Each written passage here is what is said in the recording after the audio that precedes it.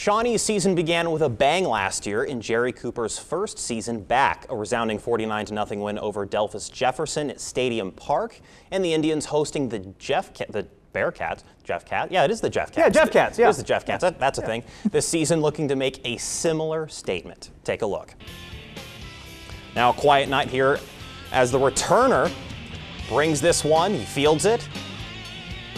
A little special teams action as he runs us to the left. Great blocking, but it would get called back as he's brought down in the 3-yard line, or inside the 3-yard line rather.